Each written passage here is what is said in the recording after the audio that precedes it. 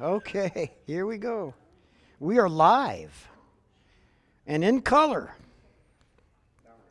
Now we're in color. All right. So, did everybody have a nice little dinner? Isn't that nice to be able to do that? Where is that young lady at? Is she still here, Carrie?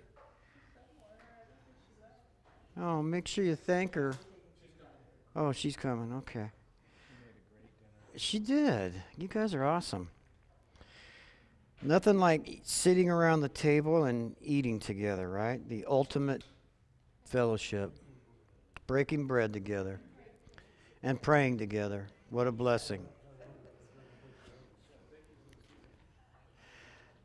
Yes, we want to thank you, young lady, for your labor of love tonight, for cooking for all these people. All right, so if you have your Bible, open it up with me to 1 Kings. 1 Kings tonight. And while you're doing that, I'm going to pray to get us started. Heavenly Father, we do want to thank you tonight, Lord, for our wonderful time of prayer that we had. We thank you, Lord, for this time that we have now to open your word, spend time there learning about Solomon and the early days, Lord. And thank you for the great lessons that we can take from these scriptures and awesome history that we have here to look at tonight. So we love you, Lord. Thank you for your word. Holy Spirit, we pray that you would bless it to our hearts. In Jesus' name, amen. Amen. All right. So last week, we kind of saw how David was nearing his time to take leave of this earth. I guess that's a good way to put it. But even then, it was interesting to me that there was still an attempt to have conspiracies about the throne, even when he's laying in bed close to death, and people were still conspiring. And, we saw how Adonijah actually wanted the throne, but David's desire, I should say God's desire, was to have Solomon on the throne, and it was a promise that was made. And so that promise was kept. So we're going to pick this up in chapter 2. And you guys just follow along with me, please. It says, "Now the days of David drew near that he should die. And he charged Solomon his son, saying, I go the way of all the earth. Be strong, therefore, and prove yourself a man, and keep the charge of the Lord your God, to walk in his ways, to keep his statutes, his commandments, his judgments, his testimonies, as it is written in the law of Moses, that you may prosper in all that you do and wherever you turn, that the Lord may fulfill his word which he spoke concerning me, saying, if your sons take heed to their way, to walk before me in truth with all of their heart and with all of their soul, he said, you shall not lack a man on the throne of Israel."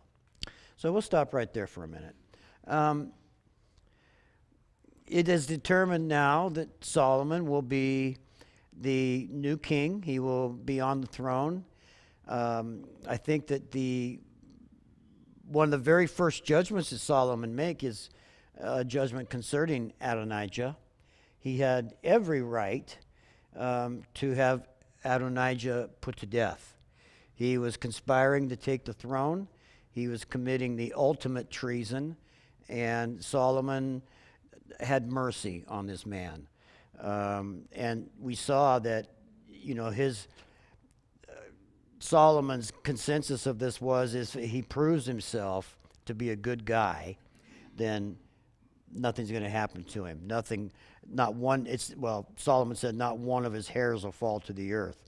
But he said if wickedness is found in him, he'll die. So he's given him mercy.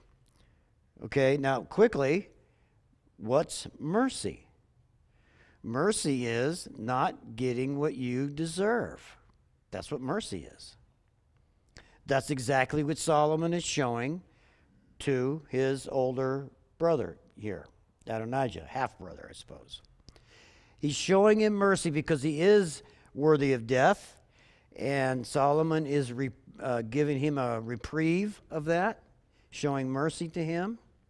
Now that we've defined mercy, there's a Siamese twin that lives with mercy. You know who that is? Grace. What a wonderful name, Grace. My wife's horse is named Grace. So what's grace? If mercy's not getting what I deserve, then what is grace? Grace is getting what I don't deserve. Receiving what I can't earn. Receiving what I could never be good enough to have. That's the grace of God in our lives. The mercy and the grace, the Siamese twins, they operate together. One gives me a reprieve for the sentence I deserve, and the other one gives me life that I don't deserve. Beautiful, beautiful transaction there that Jesus offers us as his kids. So Solomon, you know, he gives this guy a break. And as David's getting close to dying, it says his time is drawing near that he should die. We know from the last chapter that his time was pretty near already because he was in bed and he couldn't get warm and his health was terrible. And so we know that it was close in chapter 1. I like what he says in verse 2 here. It says, I go the way of all the earth. That's powerful when you think about it. I go the way of all men, women, humans. Life, period, ends, doesn't it? In this world in which we live. And it's really kind of a sad thing when you think about it. Why is it that we all go the way of all the earth? Why? Why can't we just, your body heals when you damage it, when you cut it, you break a bone and it heals. How come our bodies just don't heal over and over and we just keep on living for 1,000 years? What is getting in the way of that? It's called sin, right? Hi. How are you? Come on in. Yeah, good to have you.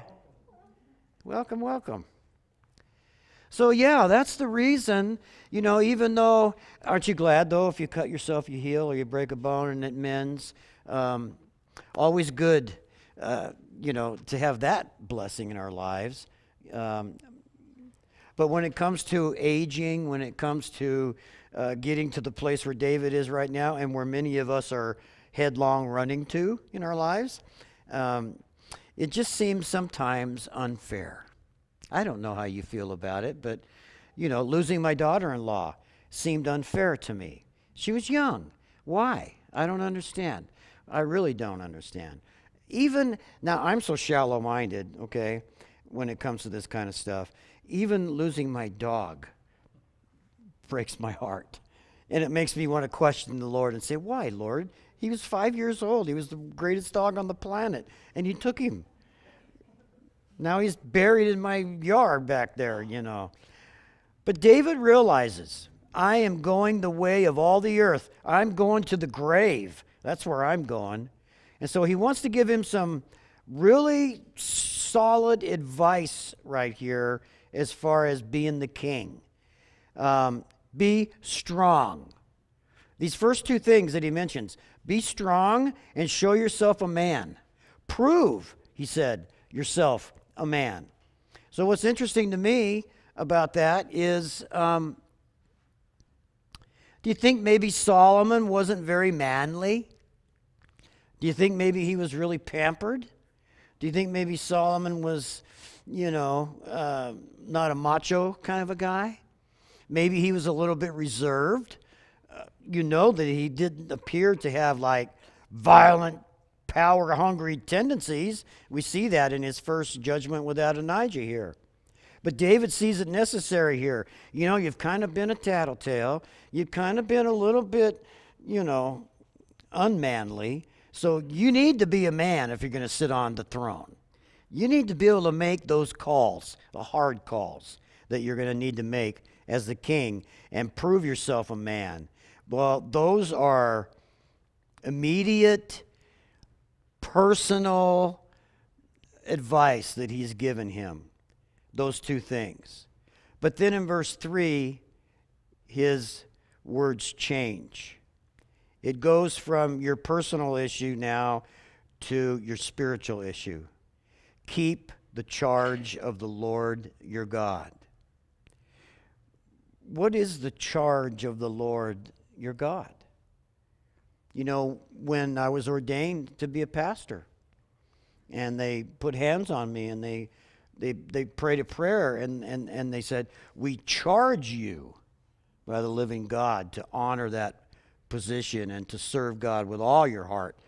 It's the charge is we're challenging you. We're putting that on your lap, that's your thing that you're going to need to defend and hold on to. How do you hold on to that? Can you do that in your own strength? No. You know, I hear a lot of people come to me and they say, oh man, yeah, I hope to be a pastor someday too. And I look at them and I go, really? I was right where you're at one time, thinking, what a great job. You only talk for 1 hour a week. What a great job, right? I mean, you know. And then I became a pastor and I found out, oh, this is 24/7 here. This is a little bit different. Yeah, it's not an easy job. And I think that without God's calling on your life to do that job, good luck. But there's other ministries, I think, that fall under the same category. The youth ministry, for instance. That's a hard one, too. You know, to deal with kids and to try to keep kids excited. And, you know, David and Katie, they have quite a challenge there in their lives. They have a charge from me to do that right, to be honorable in the decisions they make with these kids, because we're really placing them in their care, in a sense. And that's what's happening here with Solomon. God is placing the nation in his care. And he's going to tell him here, it seems like almost an impossible request or command to keep the charge of the Lord. But he's going to show him here how he can do it. First thing is to continue to walk in his ways. You got to continue walking in the ways of the Lord. You can't get a position and then abandon all the ways of the Lord and try to do it in your own strength or according to your own plan or some other man's plan. It's so important at that point to be able to say, you know, Lord, well, we're going to find Solomon making a very humble request. I don't want to be rich. I don't want to be famous. I just want to judge your nation and your people properly. That really blessed the Lord. That showed something about Solomon's heart in the early days. He wanted to continue to walk in the ways of the Lord. And what does that mean? How do you define that? Because you know the world we're living in today, you go out there outside these doors and talk to other people, they're going to tell you there's all different kinds of strange ways that you can walk with God. You know, you can kind of make it up as you go these days. But no, that's not what we're talking about here. It says you're going to keep the charge of the Lord your God to walk in his ways. How do I do that? By keeping his commandments and his statutes and his judgments and his testimonies. Now, do those all seem like they might be related to one another?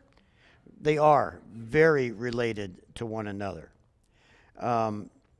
One is attached to the other. They're a quilt, if you will, of different things that are brought together to accomplish one goal here. The goal is that whatever you do will prosper. That's the goal. That's the goal in your life and in my life. That whatever we do, if we attend to these things right here. And notice, I thought this was interesting when I saw this.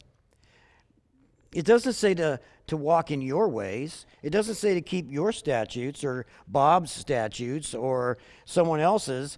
Keep His statutes. Every single time the word his comes into play here. It's not about me, not about what I think, not about how I would do things if I were in charge. It's not about that at all. Every single one of us as believers in Christ have the very same responsibility as Solomon did here. To walk in his ways, to keep his testimonies and his judgments. And so, we hear testimonies all the time from people.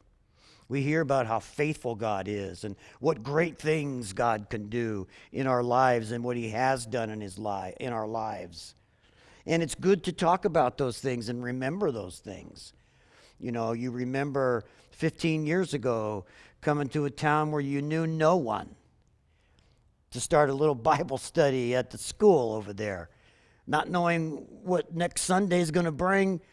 She knows because she walked in the room the very first Sunday we were there. And boy, she's been with us ever since, long time. But you would have never dreamt going into that school on that first Sunday morning that 15 years down the road, this is what God has done, right? This is the greatness of the Lord. And why has it worked out so well?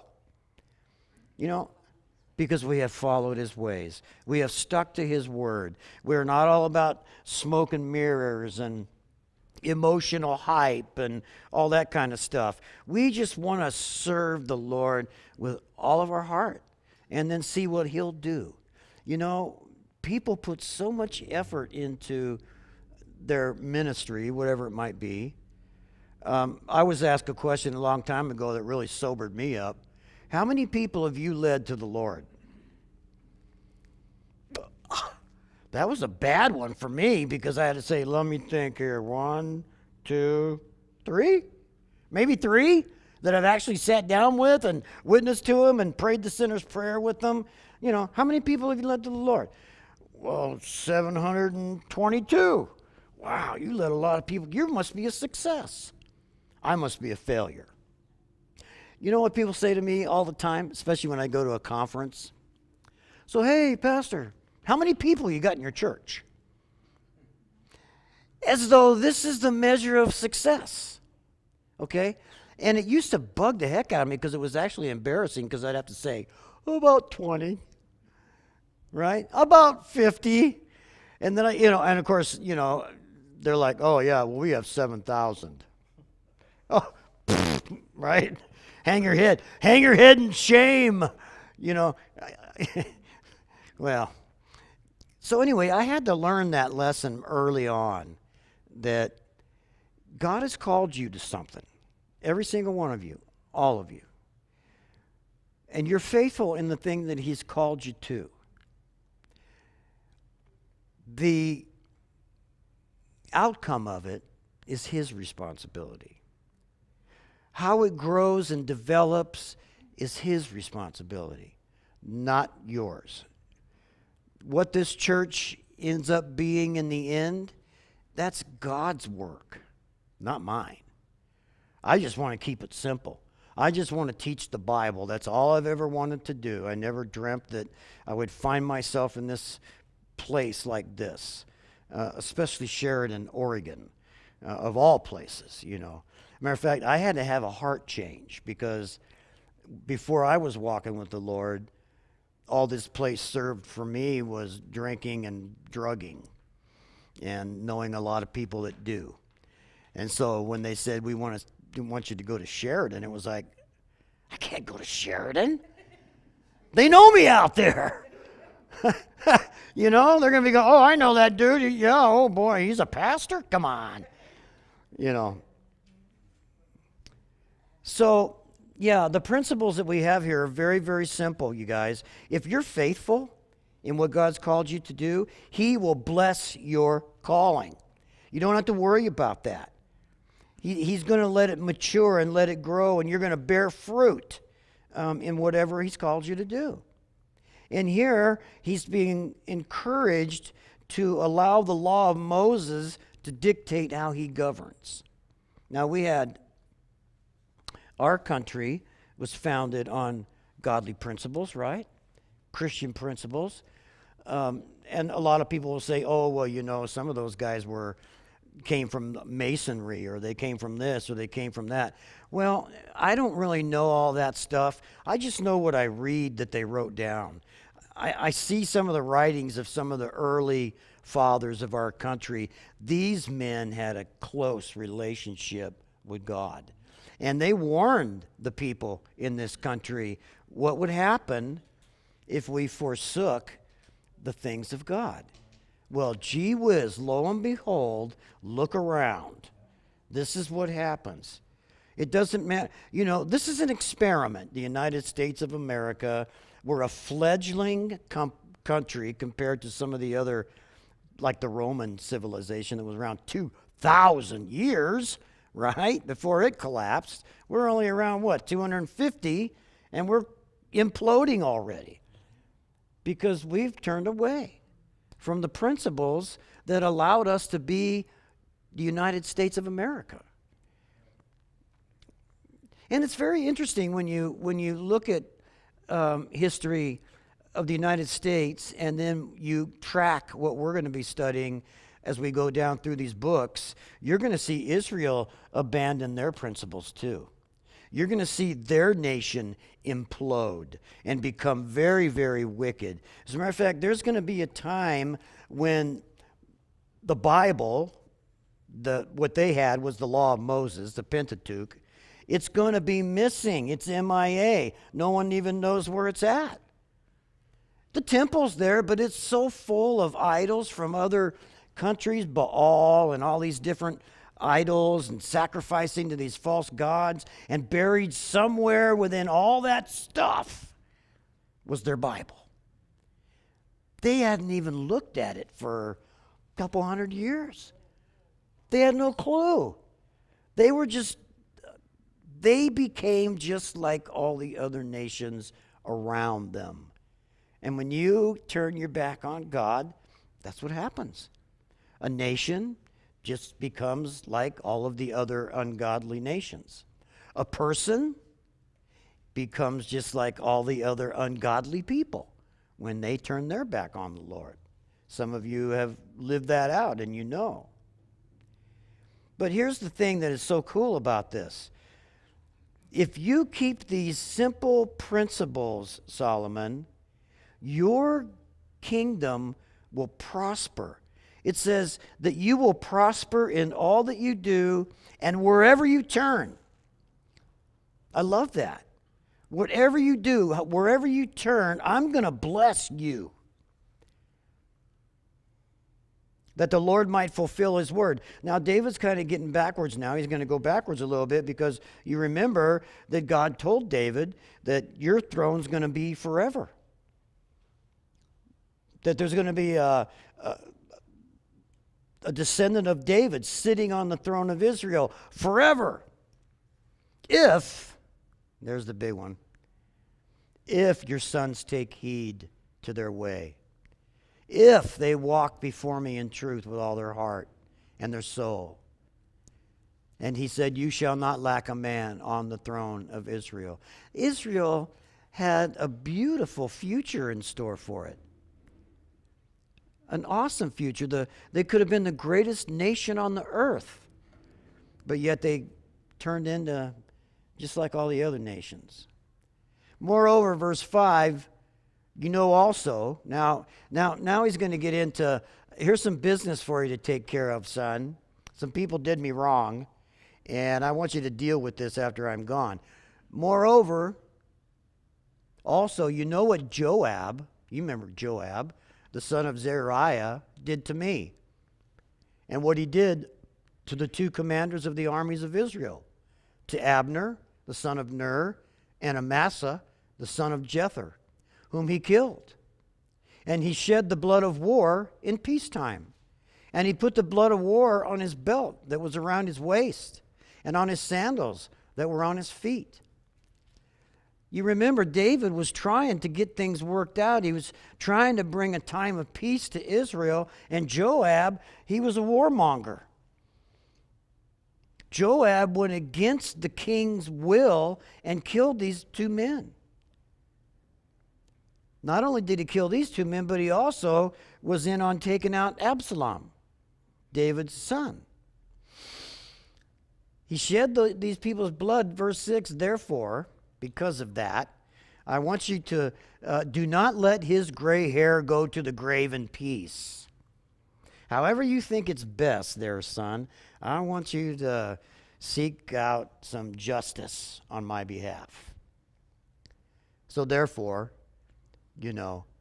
but show kindness. Now this is the opposite now. David's remembering the people that backstabbed him. Now he's going to remember those who also supported him. Show kindness to the sons of Barzillai, the Gileadite, and let them be among those who eat at your table. For so they came to me when I fled from Absalom, your brother. They provided supplies for them, you might remember. They provided protection. They provided a place for David to lay his head when Absalom when that coup was going on in Israel, and Absalom was trying to seize the throne, of which he did for a short time. In verse 8 he says, now you see, you have with you Shimei, the son of Gera, a Benjamite. Now you guys remember Shimei?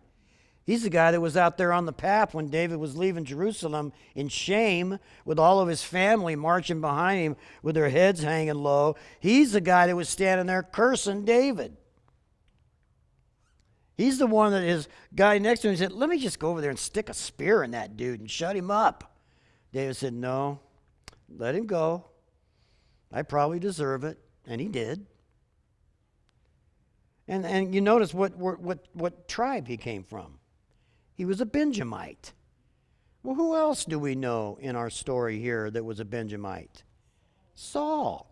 This is part of Saul's family. This guy's got a beef with David because he took the throne when maybe even Shimei was in line for the throne because he was in the same family as Saul. A Benjamite who cursed me with a malicious curse in the day when I went to Mahanaim. But he came down to meet me at the Jordan, and I swore to him by the Lord, saying, I will not put you to death with the sword. So David didn't lift his sword against this man, but he hasn't forgotten. He hasn't forgotten what took place. Now remember, David truly was still the rightful king of Israel. David would have never done this to this guy's uncle or whatever Saul was. How many times did David say, I am not going to touch Saul? I'm not going to kill him. Even though I have had chance after chance, I am not going to touch the Lord's anointed. He knew about respecting the office above and beyond the respect of the person. Yeah, Saul was a schmuck. He was a flake. He was an idol worshiper. He was mentally ill. He had all these things going on, but he was still the king. And because he was the king, David respected that and he honored that. But Shimei, on the other hand, did not. He was trashing David all the way down the path, all the way down to the Jordan River. You can imagine the guy just hanging there, just yelling at you. He was throwing rocks at them. He was doing all kinds of things to try to humiliate David. And so he tells him about this guy too. Now, therefore, do not hold him guiltless. Evidently, he's still hanging around. For you're a wise man, and you know what you ought to do to him. And once again, bring his gray hair down to the grave with blood. Avenge me. So David rested with his fathers, and he was buried in the city of David, which is Jerusalem. The period that David reigned over Israel was 40 years.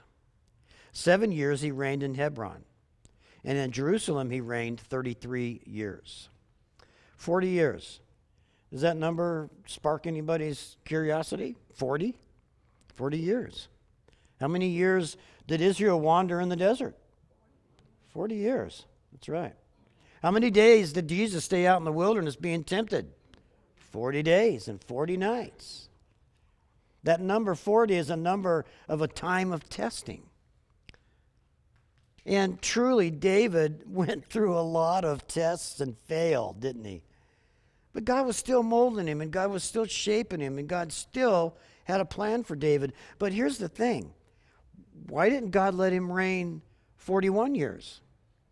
Or why wasn't it just 39 years? Because this number is significant. It's important. It tells us that David's reign was already calculated by God. He knew exactly how long David was going to reign as the king in Israel, and it was 40 years. So we leave him now. We leave him in the tomb.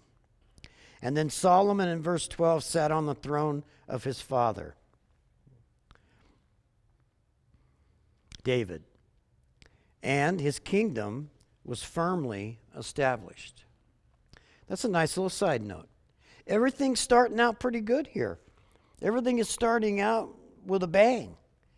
He's on the throne. He's got his adversaries out of the way. He's going to avenge his father, and the kingdom is firmly established for a few minutes. Right? So now we learn about Adonijah, the son of Haggith.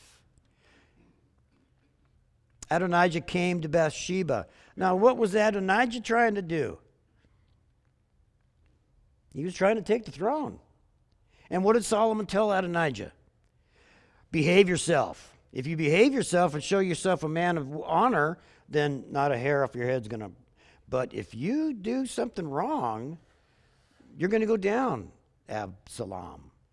Well, evidently the guy hadn't learned his lesson, because right away he came to Bathsheba, Solomon's mother.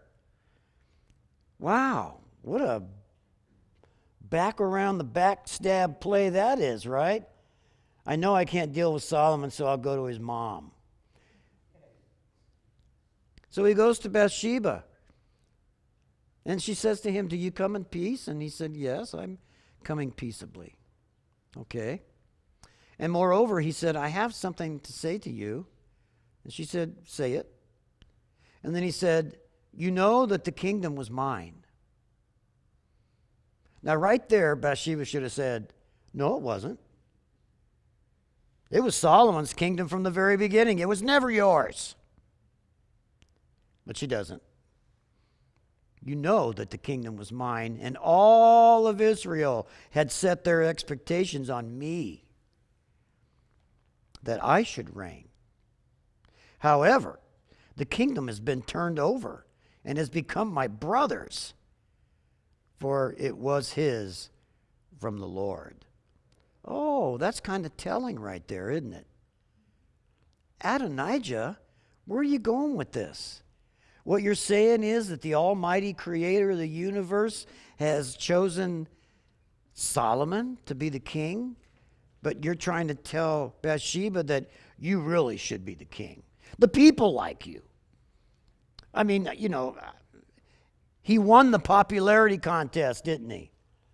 He's the one that would go down to the gate and he would shoo the people. He would really make himself to be a real sweetheart in their eyes. And he was very popular. That's why the coup almost worked, because you might remember there were a lot of people that followed him. You know, it's really sad, the day that we live in today. The people that get put into office, they don't get put into office because of their character. They don't get put into office because they love their country. They get put into office because they're black, handsome, female. They get put into office for every other reason other than why they should be put in office, right?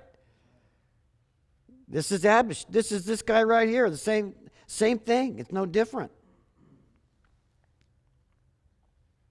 It's too bad. It's amazing to me, though, as we go down through these scriptures and you look at what's going on here and you say, wow, we're living in that right now. That's crazy. We're seeing that play out in our own lives right now. So he wants to ask for one petition. So don't deny me. And she says, well, what do you want? He says, I want you to go to King Solomon because he will not refuse you, that he might give me Abishag, the Shunammite, as my wife. And Bathsheba said, very well, I'll go speak for you to the king. Well, again, Adonijah is plotting and planning and still trying to overthrow the kingdom. Do you remember who this woman is? It's one of David's wives. David was married to this woman, and she gave him no children. And now that David's gone, the ultimate insult would be to marry his father's wife. Not only was it immoral, unethical, but it was against the law of God to do such a thing. But Bathsheba, I got to kind of wonder about her. She seems pretty weak in spirit to me. You know? I mean, think about it from the very beginning. David said, get over here. Okay. It seems like she just didn't have a whole lot of willpower, maybe. I don't know what the word what you would, but here this guy's coming. She knows he's the enemy. Maybe she's saying it to protect her own skin. I don't know. So she went to King Solomon to speak to him for Adonijah. And the king rose up to meet her and bowed down to her, showing his mother honor, which is great, and sat down on his throne and had a throne set for the king's mother. She had her own throne. And so she sat at his right hand. And then she said to him, I desire one small petition of you. Do not refuse me. And the king said to her, ask it, my mother, for I will not refuse you. That kind of reminds me of the story of John the Baptist when he opened his mouth and just said, ask me for whatever you want and I'll give it to you. And she said, oh, I want John's head. Whoa, I didn't mean that. So she says in verse 21, let Abishag the Shunammite be given to Adonijah, your brother, as a wife. Wow. How insulting. And King Solomon answered and said to his mother, now why do you ask Abishag the Shunammite for Adonijah? Ask him for the kingdom also, for he is my older brother. For him and for Abiathar the priest and for Joab. In other words, are you going to give it all away? What are you doing here? You're going to give my father's wife to my brother. You might as well just give the whole kingdom away. He's not very happy with mom at this point right now. And King Solomon swore by the Lord, saying, may God do so to me and more also, if Adonijah has not spoken this word against his own life. Now Solomon's kind of getting the hang of things here. There is no way I'm going to let you dishonor my dad like that. This is the straw that broke the camel's back. Therefore, verse 24, as the Lord lives, who has confirmed me and set me on the throne of David my father, and who has established a house for me, as he promised, Adonijah shall be put to death today. Well, what about trial? No trial. This is a death sentence. And he deserves it because he was given a chance at life already. He could have humbled himself. He's his brother. He could have came to him and said, I'm going to work with you, Solomon. We're going to be a great team, and I understand that you're the king, and I'll honor that and respect that. But no, he couldn't do it. He had so much pride, and he was thinking in the flesh. He's thinking in the natural. He wants that throne. He wants the glory. He wants the riches. And that's really all he cares about.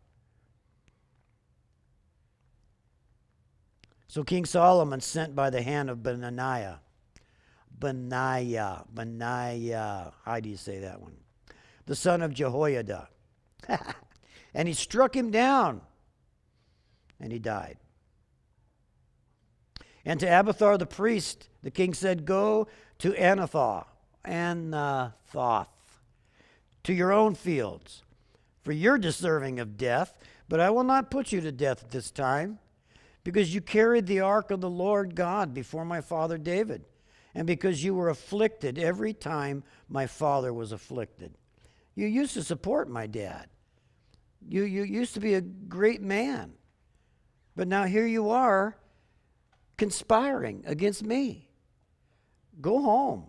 Stay home. Don't come around me anymore. So Solomon removed Abiathar from being the priest to the Lord, which he spoke concerning the house of Eli in Shiloh. So then news came to Joab, for Joab had defected to Adonijah, though he had not defected to Absalom. So Joab fled to the tabernacle of the Lord and took a hold of the horns of the altar. We've seen this before.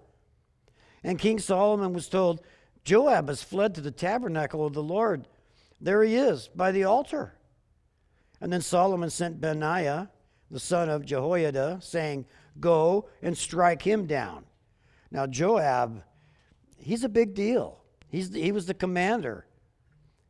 He had a lot of responsibility placed on him. But he betrayed David. What is that noise? Oh, it stopped. It wasn't my pacemaker.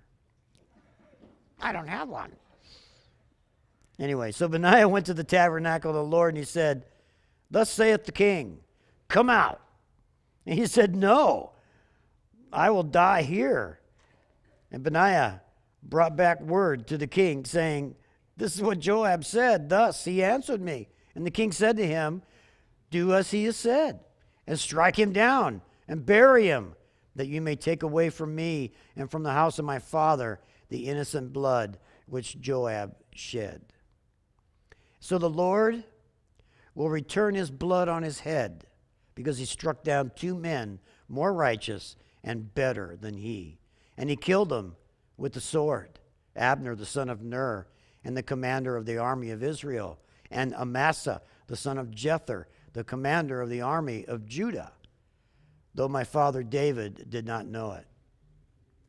Their blood shall therefore return upon the head of Joab, upon the head of his descendants forever. But upon David and his descendants, and upon his house and his throne, there shall be peace forever from the Lord. Well, unfortunately, that prophecy doesn't come true totally, because there wasn't peace forever. It was offered. It was possible. It could have been, should have been, it would have been, but they diverted away from those original things that David had encouraged them to live by. So Benaiah the son of Jehoiada went and he killed him, and he was buried in his own house in the wilderness. The king put Benaiah the son of Jehoiada in his place over the army. And the king put Zadok the priest in the place of Abiathar. And then he sent and he called for Shimei and said to him, build yourself a house in Jerusalem and dwell there, and do not go out from there anywhere. You are on house arrest. For it shall be on the day that you go out and cross the brook Kidron, know for certain you'll surely die, and your blood shall be on your own head. Shimei said to the king, the saying is good. As my lord the king has said, your servant will do.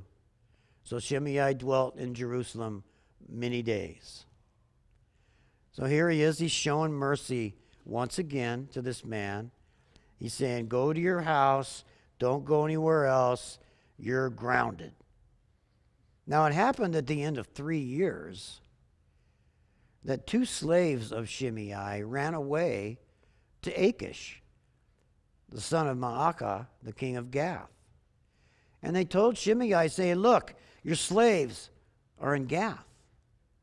So Shimei arose, and he saddled his donkey and went to Achish at Gath to seek his slaves.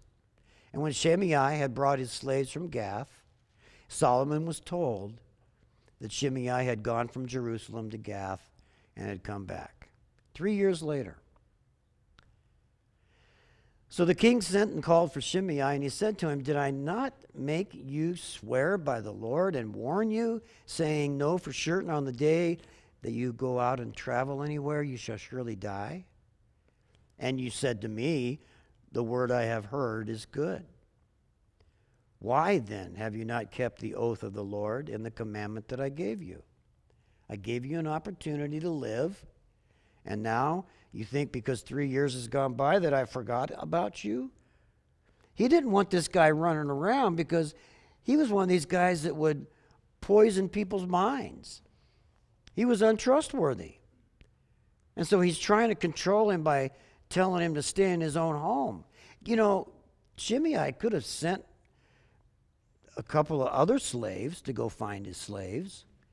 He could have sent someone else to Gath. And where's Gath anyway? Well, Gath is where the Philistines came from. That's where Goliath came from. So here you are leaving Jerusalem, the safety of your home. You're going into some heathen city to try to find your slaves. Doesn't tell us whether or not he found them. The king sent and he called for Shimei. Of course, they have this little conversation, and down in verse 44, the king said, moreover, to Shimei, "You know, as your heart acknowledges, all the wickedness that you did to my father David. Therefore, the Lord will return your wickedness on your own head. But King Solomon shall be blessed, and the throne of David shall be established before the Lord forever." So the king commanded Benaiah the son of Jehoiada, and he went out and struck him down, and he died. Thus the kingdom was established in the hand of Solomon. So very interesting, cleaning house, so to speak, huh? Cleaning house, getting all the traitors out of there, getting all those who were against his father out of there. So he does, we do the same thing. Well, not exactly like that, but when we get a new administration, they're able to go in and choose a new cabinet, and they're able to pick whoever they want to be in their cabinet, and they want to get rid of the guys that aren't going to work with them, so they fire them. Instead of putting them to death, they just fire them. So anyway, pretty interesting here. Time after time now, Solomon has attempted to be a merciful king. He's attempted to, say, hey, what you did was wrong, but, I'll give you a shot. I'll give you a chance. And each time he did that, he got burned. He got deceived. And so he didn't hesitate to take these guys down. And now it says the kingdom is established in the hand of Solomon. No more traitors. So we're going to park right there. Perfect timing.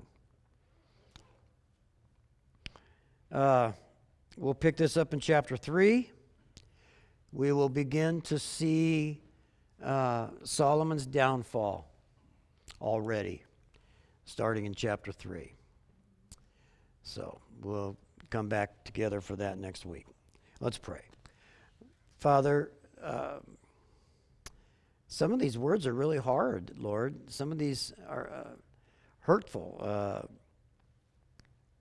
But we know human nature. We know the sinful nature. We know the horrible things that can do. We're thankful tonight, Lord, that you've given us power over that. We're thankful tonight, Lord, that with your blood and your Holy Spirit empowering us, that we don't have to be controlled like that anymore. That we don't have to be a slave to sin. That we can choose not to. We can choose to keep your statutes. and your testimonies and your precepts and your laws. We can choose to serve you with all of our hearts, with all of our mind, with all of our strength. So we thank you for that tonight. Thank you for this awesome record here that we have, this historical and spiritual record that you give us. And Lord, I just pray that you would be with each one of us as we leave tonight, and bring us back together again Sunday morning, that we might continue studying your word, fellowshipping with each other. Thank you, Lord. In Jesus' name, amen.